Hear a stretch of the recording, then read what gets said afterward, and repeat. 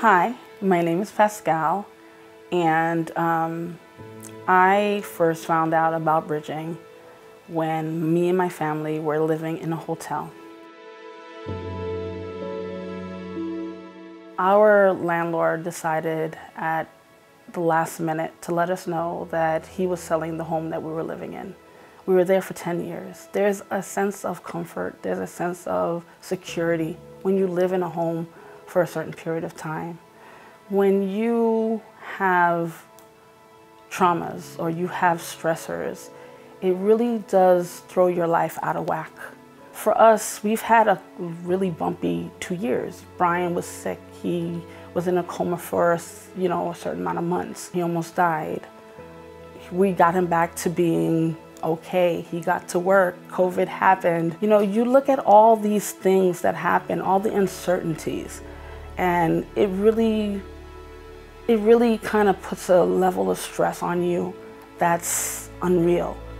It was all of us sleeping in a typical hotel room. So if you think about what a hotel room looks like, not a deluxe room, a suite, a standard room. We were a family of 6 living in a standard room.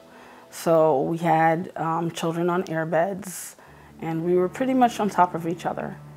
We were homeless for 10 months, and we had just gotten this new home, and we were really stressed out about how we were going to furnish the home. And really it was more about making sure the children had beds.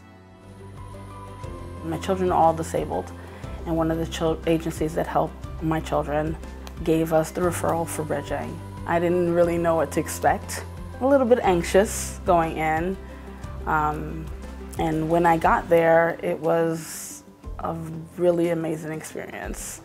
They came out, they introduced themselves to me, and they took me to a certain area our starting point in the warehouse, and they were like, choose. And that was just kind of like weird.